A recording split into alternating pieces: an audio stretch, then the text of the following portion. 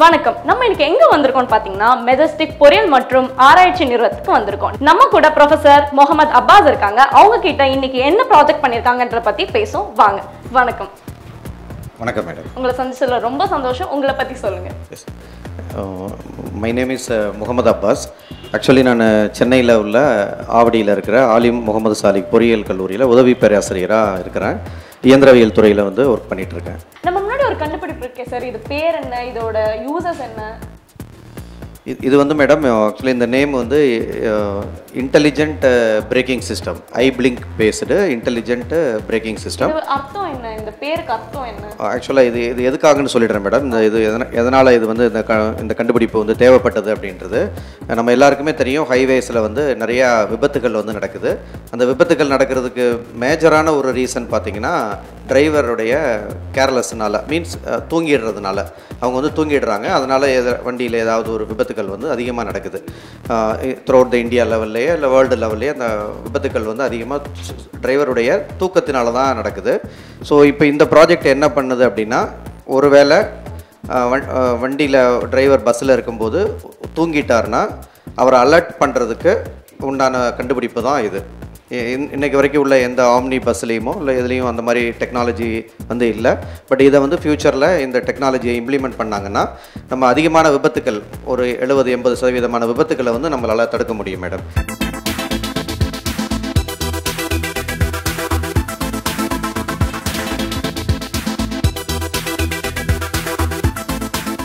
வாகனம் நம்ம வாழ்க்கைக்கு எவ்வளவு முக்கியமோ அதே மாதிரி பாதுகாப்பும் நம்ம வாழ்க்கைக்கு ரொம்ப முக்கியன்றதை இந்த ப்ராஜெக்ட் உணர்ந்துச்சு. இதை பத்தி இன்னும் மேலும் தெரிஞ்சுக்கலாம், அவங்க கிட்டே கேட்கலாம். இதை பத்தி சொல்லுங்க சார். இது என்ன, டயர் இருக்கு, மோட்டார் இருக்கு, இதெல்லாம் எதுக்கு? இது ஒரு புரோட்டோடைப் மாடல் மேடம், மினியேச்சர் மாடல்னு சொல்லுவாங்க. அந்த மாடலை வந்து மினியேச்சர் ஒரு இப்போ நம்ம நேரடியாக வந்து ஒரு பஸ்ஸில் பண்ணி காட்டுறதை விட மற்றவங்களுக்கு புரியும், ஈஸியாக புரியக்கூடிய விதமாக இந்த மாதிரி சின்னதாக வந்து நாம் வந்து பண்ணியிருக்கோம். இப்போ நீங்கள் இமேஜின் பண்ணிக்கோங்க, இந்த டயருன்றது தான் வந்து வெஹிக்கிள், ஒரு பஸ். அந்த பஸ் வந்து இப்போ ரன்னிங்கில் இருக்குது அப்படின்னு இமேஜின் பண்ணிக்கணும். Okay sir. இது என்ன கண்ணாடி, இதில் என்னமோ பொருத்திருக்கீங்களே, இது என்ன? ஆமாம் மேடம், ஆக்சுவலாக இதுதான் டிரைவர் வந்து வண்டி வெஹிக்கிள் டிரைவ் பண்ணும்போது இந்த கண்ணாடி போட்டுக்கலாம் மேடம். இது அங்கே பொருத்தியிருக்க அந்த இது வந்து தான் ஐ பிளிங்க் சென்சார். நான் ஏற்கனவே இந்த ப்ராஜெக்டை வந்து ஐ blink sensor based automatic intelligent braking system அப்படின்னு சொல்லியிருந்தேன். இது வந்து நாங்கள் ப்ரோட்டோடைப்புக்காக இந்த மாதிரி வச்சுருக்கோம் மேடம். டிரைவர் போடணுன்னா போடலாம். சில டிரைவர்ஸ் வந்து என்ன பண்ணுவாங்கன்னா, ஒரு வேளை சம்டைம்ஸ் ஸ்கிப் பண்ணிட்டாங்க, அந்த மாதிரியான சூழ்நிலையில் டிரைவர் உட்காந்துட்டு இருக்கிறதுக்கு முன்னாடி இந்த அவங்களுடைய அந்த டாப்பில் கிளாஸில் வந்து இந்த சென்சாரை வந்து நம்ம வச்சிடலாம். அப்போ சென்சார் வந்து அவருடைய கண்களை வந்து பார்த்துக்கிட்டே இருக்கும், வாட்ச் பண்ணிக்கிட்டே இருக்கும் மேடம். ஓகே. இது எவ்வளோ நிமிஷம் வந்து அந்த சென்சார் வந்து அடிச்சுட்டே இருக்கும்? இப்போ நம்ம என்ன பண்ணலாம் மேடம், ஒரு நார்மலாக வந்து ஒரு டிரைவர் வந்து ஒரு ஓட்டுநர் வந்து ஒரு 7 மினிட்ஸ் செகண்ட்ஸ் 7 செகண்ட்ஸுக்கு மேலே அவர் கண்களை மூடிட்டு இருந்தார், கண்ணை க்ளோஸ் பண்ணியே வச்சிருக்காருன்னா இந்த சென்சார் வந்து ஆக்டிவேட் ஆகிடும் ஆட்டோமேட்டிக்காக. ஓகே. அப்போ 7 செகண்ட்க்கு மேலே இல்லை மேடம், அதுதான் 7 செகண்டுக்கு மேலே ஆக்டிவேட் ஆகிட்டு அது வந்து இங்கே வந்து மைக்ரோ கண்ட்ரோலர் ஆர்டினோ போர்டு வந்து வச்சுருப்போம்.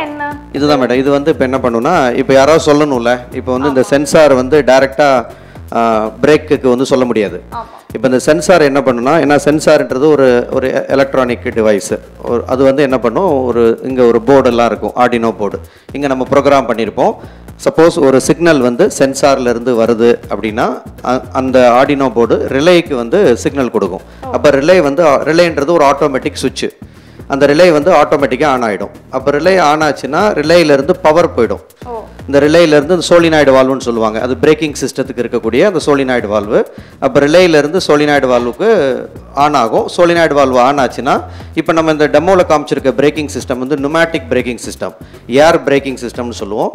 ஸோ அப்போ ஏர் பாஸ் ஆகிட்டு அந்த பிரேக்கிங் பண்ணுறதுக்காக அந்த இங்கே வந்து பார்த்திங்கன்னா ஏர் பாஸ் ஆன உடனே இந்த சிலிண்டர் வந்து ஆக்டிவேட் ஆகும். இப்போ எப்படி டிரைவர் வந்து என்ன பண்ணுவார்னா பெடலை ப்ரெஸ் பண்ணுவார், அந்த பெடலை ப்ரெஸ் பண்ணி அந்த பிரேக்கிங் போய் அப்ளை ஆகும். இது வந்து இந்த சிலிண்டர் போய் இந்த பிரேக்கை வந்து ப்ரெஸ் பண்ணிடும். அப்போ வண்டி வந்து நின்றுடும். இந்த கான்செப்ட் தான் இது.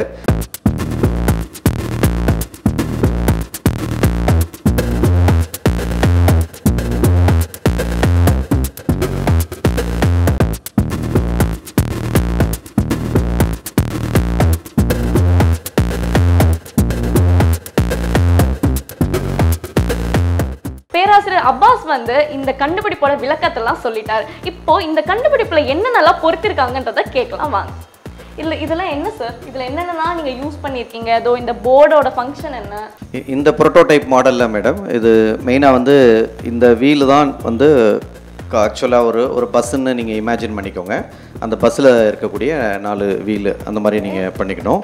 இப்போ இந்த புரோட்டோடைப்புக்காக நாங்கள் என்ன பண்ணியிருக்கோம் அப்படின்னா, இந்த வீலை ரொட்டேட் பண்ணி காட்டணும்ல, சுற்றி காட்டணும். டெமோ காட்டும் போது சுற்றி காட்டுறதுக்காக ஒரு ஏசி மோட்டார் ஒன்று வச்சுருக்கோம். இது வந்து 1440 ஆர்பிஎம் இதனுடைய ஸ்பீடு. ஸோ இந்த இவ்வளவு ஸ்பீடில் வந்து ஒரு ஸ்டேஷ்னரியாக இருக்கக்கூடிய ஒரு வீலை ரொட்டேட் பண்ணோன்னா வைப்ரேஷன் ஆகிட்டு ஷேக் ரொம்ப அதிகமாக அதிரும். அதனால் என்ன பண்ணியிருக்கோம்னா இங்கே ஒரு ஸ்பீட் ரிடக்ஷன் அப்படின்னு சொல்லுவாங்க. இது ஒரு புள்ளி. இப்போ நீங்கள் பார்த்தீங்கன்னா மோட்டர்லேருந்து வரக்கூடிய புள்ளி வந்து சின்ன புள்ளியாக இருக்கும். இதிலேருந்து 10 டைம்ஸ் வந்து இது பெருசாக இருக்கும். அப்போ என்ன நடக்கும்னா 1440 ஆர்பிஎம் வந்து 140 ஆர்பிஎம்மாக வந்து கம்மியாயிடும். அப்போ 140 ஆர்பிஎம் ஸ்பீடில் இந்த வீல் வந்து சுற்றும். அப்போ ஒரு ஸ்டேஷனரியாக ஒரு புரோட்டோடைப்புக்கு இந்த மாதிரியான மெக்கானிசமை நம்ம இம்ப்ளிமெண்ட் பண்ணி காட்டணும். இல்லைனா வந்து 1400 ஆர்பிஎம்ன்றது ரொம்ப ஸ்பீடாக சுற்றும், நம்மளால் டெமோ காட்ட முடியாது. அதுக்காக நம்ம ஸ்பீடு ரிடக்ஷன் பண்ணி இது புள்ளி, இந்த புள்ளியை வந்து 10 டைம்ஸ் வந்து என்லார்ஜ் பண்ணியிருப்போம். இது ஒரு புள்ளி, இது மோட்டரோட புள்ளி, இது வந்து வீலோட புள்ளி. ஸோ இந்த மாதிரி வச்சுருப்போம் மேடம். இது பெல்ட் டிரைவ் ஆக்சுவலாக. ஸோ இதில் இருக்கக்கூடிய பவரை வந்து இங்கே டிரான்ஸ்மிட் பண்ணிவிடுது. இந்த புள்ளி சுற்றும் போது இந்த மெயின் ஷாஃப்ட் ரொட்டேட் ஆகிட்டு ஷாஃப்டில் கனெக்ட் ஆகிருக்க வீல் வந்து ரொட்டேட் ஆகும். இது வந்து வண்டி மூவ் ஆகிற மாதிரியான ஒரு இமேஜினேஷன் நீங்கள் பண்ணிக்கணும்.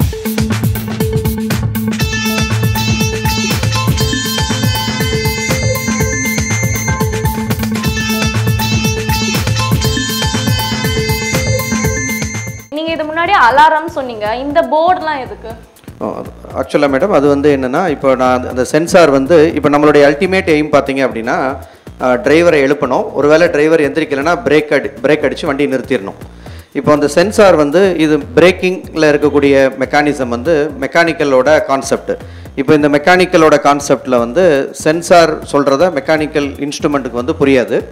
அப்போ நம்ம என்ன பண்ணுறோன்னா இந்த சென்சார் சொல்லக்கூடிய அந்த விஷயம் வந்து இந்த போர்டில் வந்து ரிசீவ் பண்ணும். இந்த சென்சார் வந்து சிக்னலை இந்த போர்டுக்கு கொடுக்கும். இங்கே நம்ம ப்ரோக்ராம் பண்ணியிருப்போம். If any signal received from the sensor the relay supposed to actuate. இதோட கெபாசிட்டிலாம் என்ன சார்? இந்த போர்டு இது வந்து இந்த போர்டு வந்து மேடம் நார்மலாக ஒரு 6 வோல்ட் தான் தேவை. 6 வோல்ட் ஆர்டினோ போர்டுன்னு சொல்லுவாங்க. இங்கே டிஸ்பிளே யூனிட். அது என்ன, அது எதுக்கு அந்த திரை? இந்த திரை வந்து என்னன்னா மேடம், ஒவ்வொரு தடவை இப்போ வந்து நீங்கள் டிரைவர் வந்து ஒரு 7 செகண்ட் தூங்குறாருன்னா ஃபஸ்ட்டு அது அந்த ஸ்க்ரீனில் என்ன சொல்லும் அப்படின்னா அலாரம் வந்து ஆக்டிவேட் ஆகிருக்கு அப்படின்னு சொல்லும். இதை நம்ம எங்கே வைக்கலாம்னா, இப்போ பேசஞ்சர் சைடு பின்னாடி இருக்காங்கல்ல, அவங்களுக்கு ஃப்ரண்ட்டில் டிஸ்பிளே வந்து வைக்கலாம். ஸோ அங்கே என்ன நடக்குது அப்படின்றத எஸ் பேசஞ்சரும் பார்த்துக்கலாம். ஸோ அடுத்தது மோட்டர் வைப்ரேட் ஆகுதுன்னா அந்த மோட்டார் இஸ் வைப்ரேட்டிங் அப்படின்ற டிஸ்பிளே வந்து இங்கே வரும். ஸோ அடுத்தது பிரேக் அப்ளை ஆகுது, பம்பர் ஆக்டிவேட் ஆகிடுச்சு, அந்த மாதிரிலாம் அந்த டிஸ்பிளேயில் வந்து நமக்கு வந்துக்கிட்டே இருக்கும்.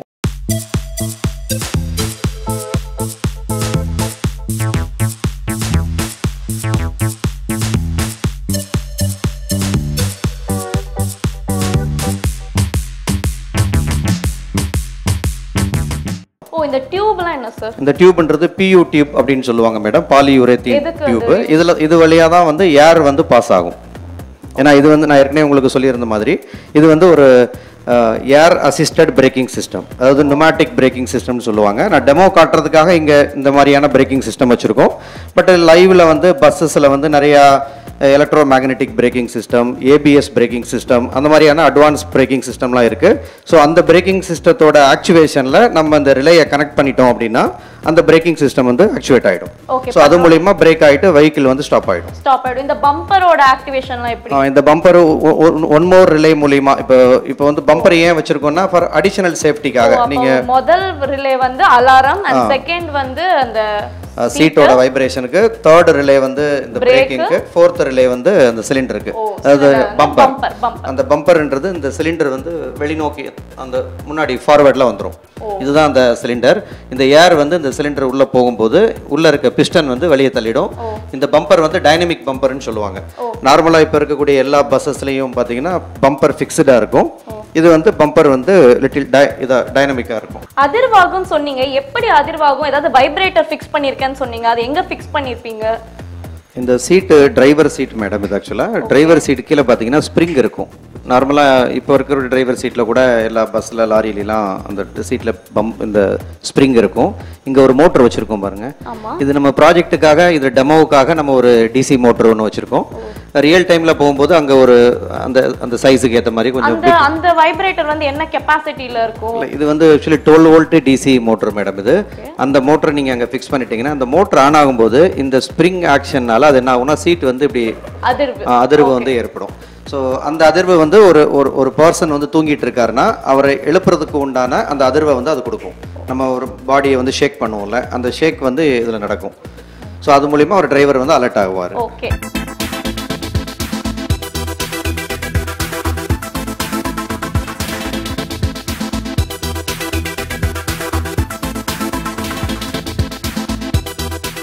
இது என்ன சார், இந்த பிரேக் எப்படி பிடிக்கும்?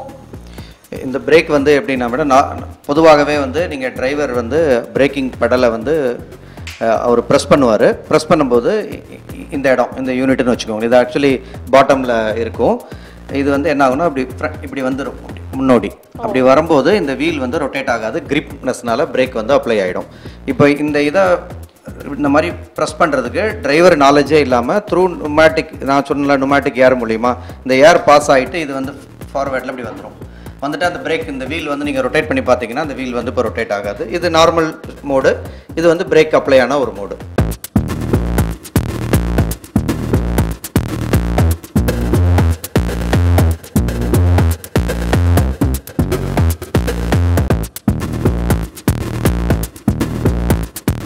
இது என்ன, இந்த பேட்டரி? இது வந்து இப்போ இந்த ப்ராஜெக்ட் தனியாக டெமோ கொடுக்கறது, ப்ரோட்டோடைப் பண்ணுறதுனால நம்ம ஒரு 12 வோல்ட் பேட்டரி வச்சிருக்கோம்.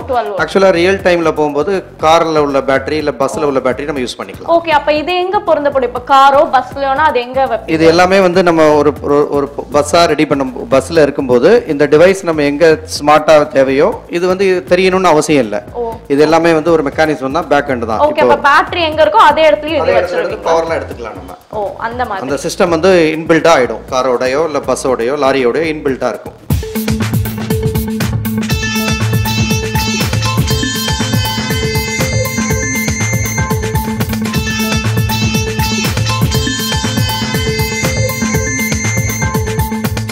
இது வந்து ஐபிளிங் சென்சார்னு சொல்லுவாங்க. இந்த ஸ்ட்ரிப்பை வந்து நம்ம கண்டினியூவாக வாட்ச் பண்ணணும்னா ஒரு ஸ்ட்ரிப்பு மட்டும் இல்லாமல் ஒரு 10 ஸ்ட்ரிப்பு கூட வைக்கலாம். ஓ, அந்த மாதிரி வச்சுட்டு நம்ம இது பண்ணலாம்.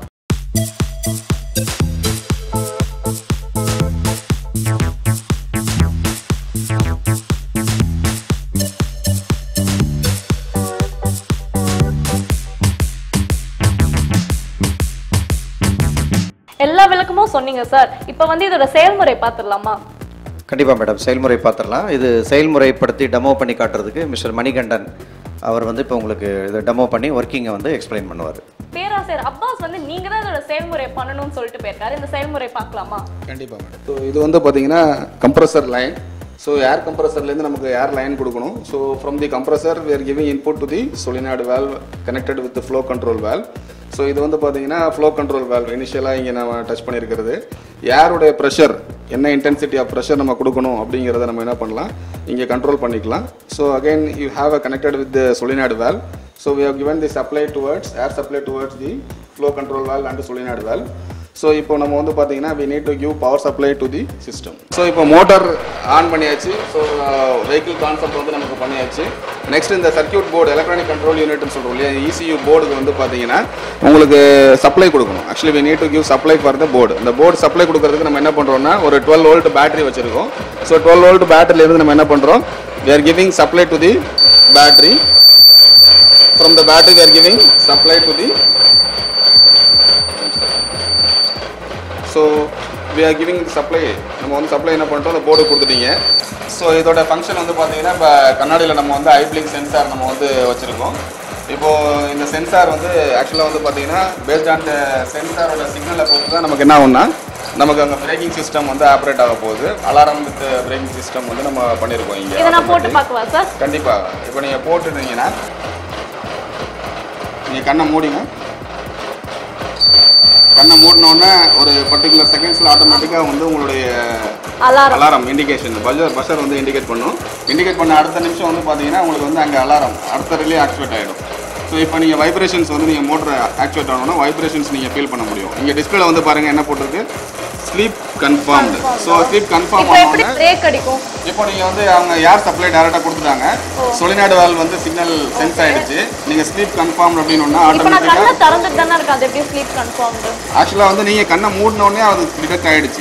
அகைன் மறுபடியும் நீங்கள் வந்து ரீசெட் ப்ரோக்ராம் கொடுத்துடலாம். இப்போ நீங்கள் வந்து ஒன்ஸ் அது ஆக்சிடென்ட்டோ இல்லை அது ஆகிடுச்சுன்னா நீங்கள் திரும்பி ரீசெட் கொடுத்துருவீங்க. இப்போ ரீசெட்டில் இருக்குது, ஓப்பனில் இருப்பீங்க.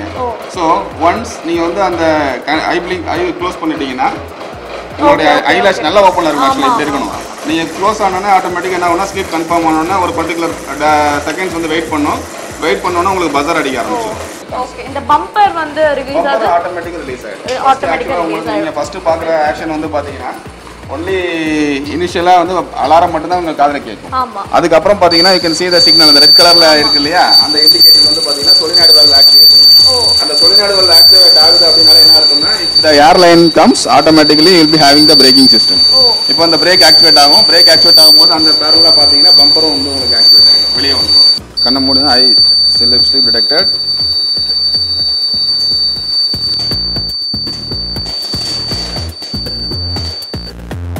எச்சரிக்கை தரும் சாதனத்தோட செயல்முறையை பார்த்துறோம். இது நம்ம எல்லாருக்குமே ரொம்பவே பயன்படும்ன்றத நம்புறோம். இப்போ எனக்கு ஒரு கொஸ்டின் சார், நீங்க ஒரு பேராசிரியர், உங்க கல்லூரியில இருக்கிற மாணவர்களுக்கு மட்டும்தான் இதெல்லாம் நீங்க கற்றுக் கொடுப்பீங்களா, இல்லை வெளியில படிக்கிற மாணவர்களுக்கும் நீங்க கற்றுக் கொடுப்பீங்களா?